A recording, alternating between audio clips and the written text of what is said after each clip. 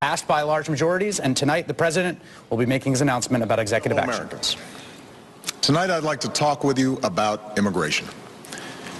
For more than 200 years, our tradition of welcoming immigrants from around the world has given us a tremendous advantage over other nations.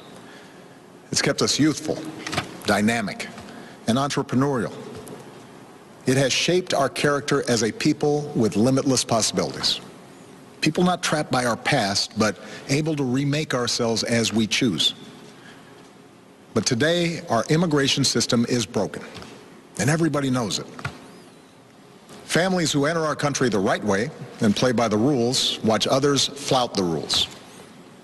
Business owners who offer their workers good wages and benefits see the competition exploit undocumented immigrants by paying them far less. All of us take offense to anyone who reaps the rewards of living in America without taking on the responsibilities of living in America. And undocumented immigrants who desperately want to embrace those responsibilities see little option but to remain in the shadows or risk their families being torn apart.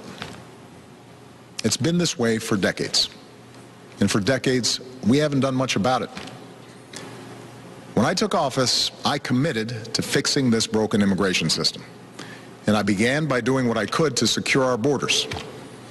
Today, we have more agents and technology deployed to secure our southern border than at any time in our history.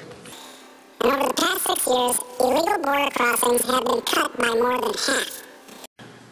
Although this summer there was a brief spike in unaccompanied children being apprehended at our border, the number of such children is now actually lower than it's been in nearly 2 years. Overall, the number of people trying to cross our border illegally is at its lowest level since the 1970s. Those are the facts.